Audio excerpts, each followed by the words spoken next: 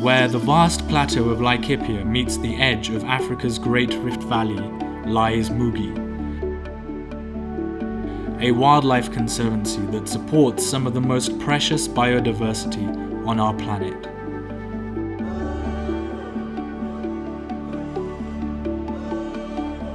In the Maasai language, Mugie is named after the colour of the water in its springs that have, from time immemorial, brought life to this semi-arid region of savannas, rocky hills and African olive forests in northern Kenya.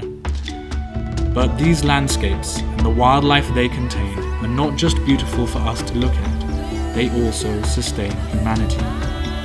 However, they are in jeopardy.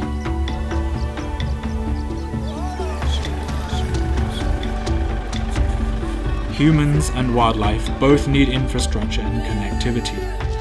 Sustainable management of our landscape is vital to balance our planet's delicate ecosystems. The human race is growing. More people means more infrastructure and more pressure on our natural resources. From tarmac roads and telegraph pylons to housing, intensive farming and livestock grazing. Where flora and fauna are divided into smaller areas, gene pools begin to shrink and local extinctions occur. This poses problems for the ecosystems that house the pollinators of the food we eat, clean water to drink, and protect us from the worst ravages of droughts and floods that Mother Nature can deliver. Mugie's conservation vision is to connect landscapes and increase the resilience of ecosystems by managing natural resources to sustain both humans and wildlife. Initiatives include creating highway crossings to allow the smallest to the giants of Africa to keep moving safely.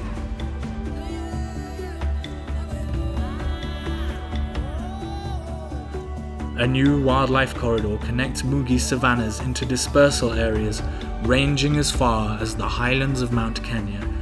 Animals roam freely once again. In the face of conflict between man and nature, monitoring allows Mugie and researchers to track the effects of human development and animal behaviours.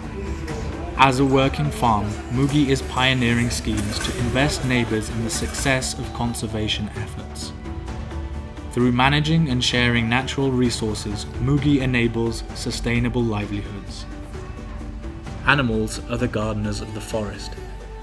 Let us work together with our natural world that also sustains humanity.